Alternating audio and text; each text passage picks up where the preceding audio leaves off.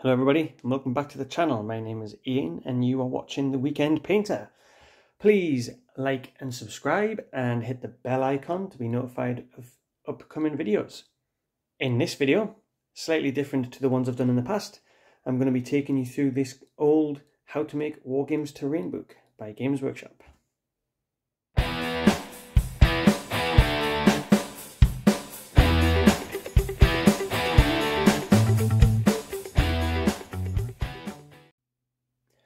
So if, like me, you guys got into the hobby in the 90s, you'd have spent a lot of time building terrain. Because unlike today, where you can walk into Games Workshop or any other online retailers and you can buy lots of terrain for your wargaming boards, back in the 90s, you couldn't. We had to make it. We had to be resourceful. So Games Workshop did books like this, How to Make Wargames Terrain, basically out of scrap. All this is just polystyrene, these are all toys, and we would get creative back then with sand, PVA glue and polystyrene. Full of artwork, classic artwork. This stuff, we used to see it in every battle report in the White Dwarf, it would be in every catalogue you could find, showing you how to make these. Trees about the only thing you could buy from Games Workshop at the time. They used to sell these trees. Everything else, like I say, was just made up of other stuff. This river, this is an old classic river. This is in so many pictures. And I've actually got this river. Here are sections of this river. This came from Games Workshop head office. Probably around 2000. I've got plans to do this up and fix it up and make it look like it does in this. But yeah, back in 2000, the Games Workshop head office in Nottingham used to be, well, back in the 90s, it used to be like a museum. And in the year 2000, they had renovated it all and it turned it into the big hall that they've got there now. If you've been up to Nottingham, you'll have seen the huge gaming hall. And when they did that, they decided that they were going to get rid of the scenery.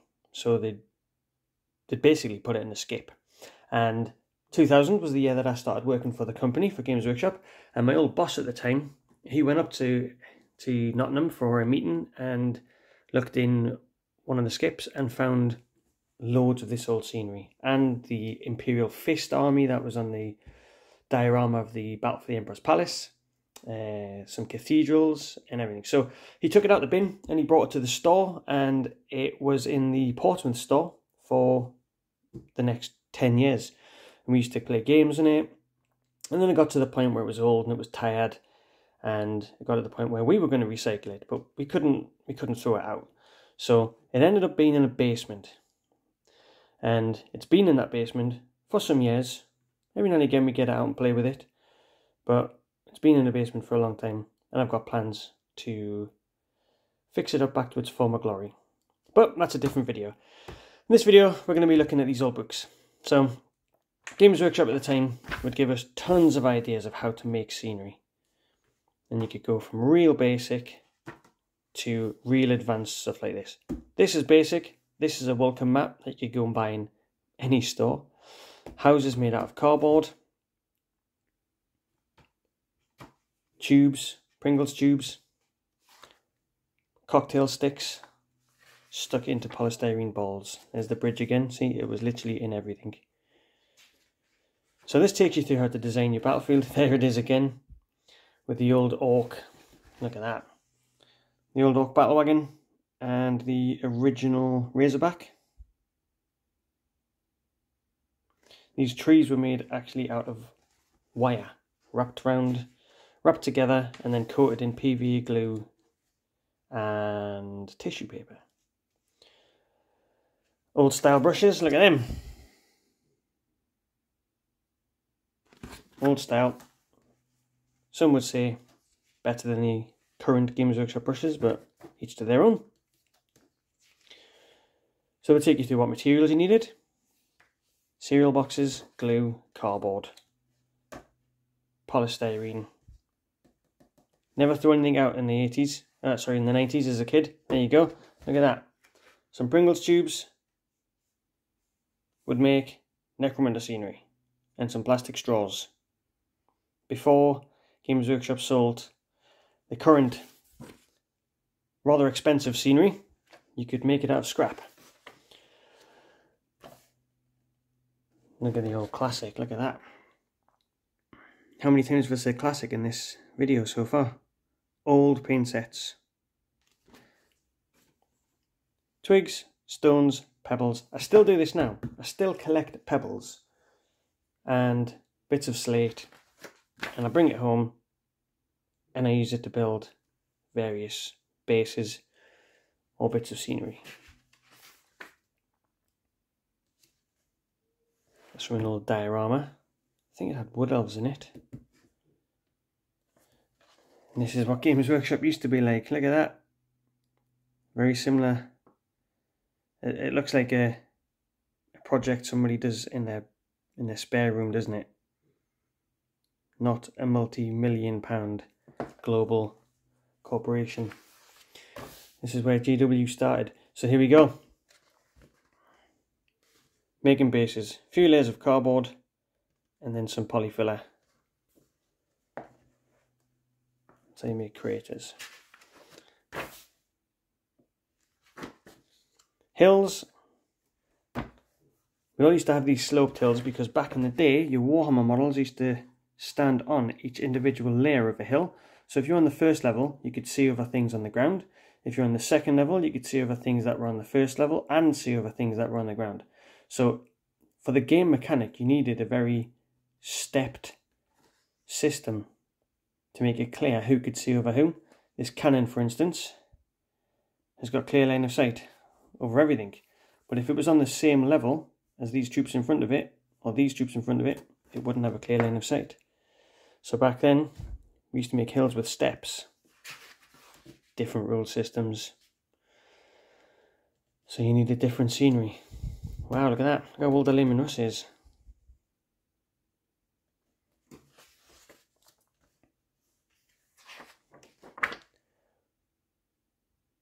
Woods, various different ways. These used to be sponges stuck on the top of twisted wire. And here's the river itself. So here's the step-by-step guide of how to make this river. Here it is being made. Look, it's made out of cardboard. Cardboard, sand and PVA glue. That's the piece that I'm going to work on. And that there is this piece here. So the bridge or the pontoon, we've got this is still here. See it's kind of lost its spring. It's lost a few stones and it's looking a bit aged. So I'll reflock it. I'll make it look nice. That's a different video, like I say. Marshes done the same way. Cardboard, sand, gloss varnish, easy. So then, scenery does not have to be expensive, guys. It can be really simple. There you go. Dimensions for a house. Cut that out from cardboard. Stick it together. Add some details. These wooden bits here. Does it show you on the next page? It might do. Doors. Ruined temples. Now, so these wooden bits here on the side, plain old cardboard, are just these lollipop sticks. Cut them down to size, glue them on, paint them a different colour, and you get all this texture and this look. Doors, again, same. A few of these, what was this? Does about £1. Lay them out. 2 struts across the other way. Simple doors. Really easy. Ruined temples, cardboard. Movement trays. Look, before GW made movement trays, they showed you how to make your own using cardboard.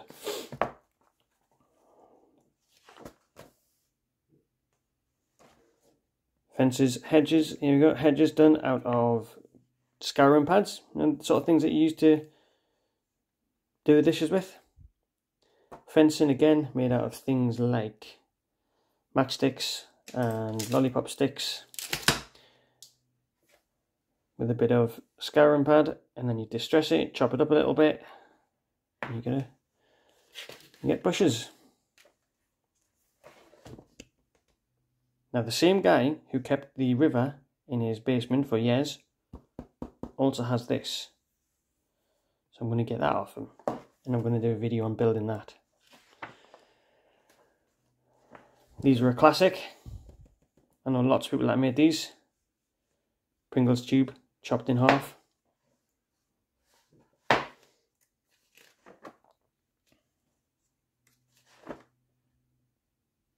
There you go. Here's the trees. So making a wire tree.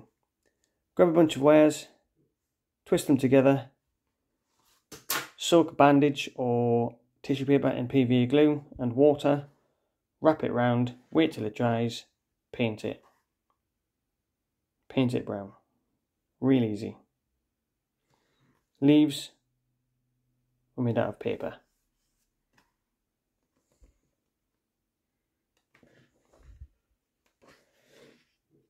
These are a ball of polystyrene, painted green, and then cocktail sticks stabbed into it. Simple as that. As you can see, these old style, these are all wire as well, and these are brushes.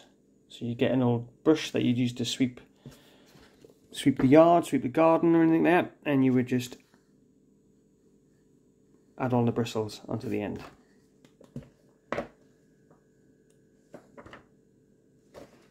There you go. Tubes chopped in half. Make some classic bunkers. Orc buildings were always really simple because they were nice and square and they were very simply made.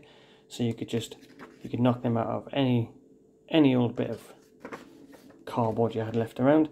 Fencing, we used to make these out of, I used to get them from a car body repair shop. You'd buy these sheets of thin mesh, exactly this, and chop it into size, cocktail sticks or lollipop sticks or anything like that to use as the supports, and then you cut into them with scissors, and that's it. Easily done. Used to play a lot of Necromunda with fences. These are a classic. Look at that. This is how your models used to turn up. Again, I've said classic, brilliant. These are your models used to turn up when you bought a Dreadnought in the past. It would come in a little box, and it would, or a Necromunda gang, or a unit of models, and it would come in these polystyrene trays. You would get 2 of these, 2 big sections and 4 small sections. Okay? Never throw these away. Turn them into your scenery. So again, you'd mix PVA glue and sand together. You'd pull the polystyrene apart, put it onto a base made out of card, cover it in PVA glue and sand to seal all the polystyrene in, and that would give it like a thin, like a skin on top of it, which would make it very tough. And then you would dry brush it up, and that was it. For every purchase you made, you got a free building with old Games Workshop scenery. That's one of the old Necromunda doors, just stuck into the polystyrene. But look at that, real simple.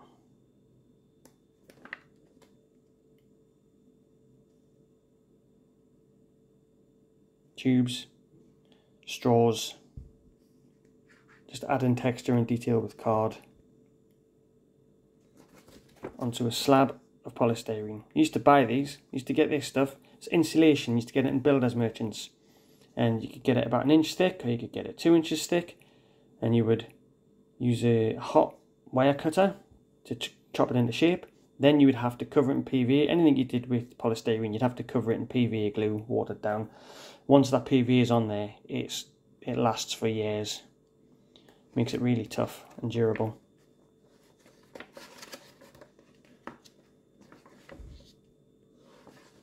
There you go, list of the tools that you would need. Hot glue guns, polystyrene cutters. Look at the stuff you could come up with. Brilliant. This, I believe, was made out of an old toy. I think it's from Thunderbirds, if I remember rightly. A smashed up old toy.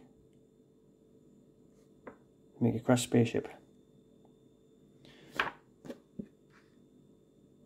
And of course, you could make huge gaming boards as long as the rivers, as long as the entry and the exit point on the rivers or the roads were all along the middle of the board. Okay, it didn't matter how many you made, if that makes sense. It didn't have to go together in a certain way, because the entry and the exit point being in the center of the board means you can flip it round any way, and any other piece of riverboard or road would always match. So you'd always get a road or a river that made sense. When you had a bit of river that was going off to the top, it could then only join onto the corresponding next piece. But if you did them in the middle, it was a little trick. You could put them together any way you wanted. There you go. When was this? 1996. So there you go.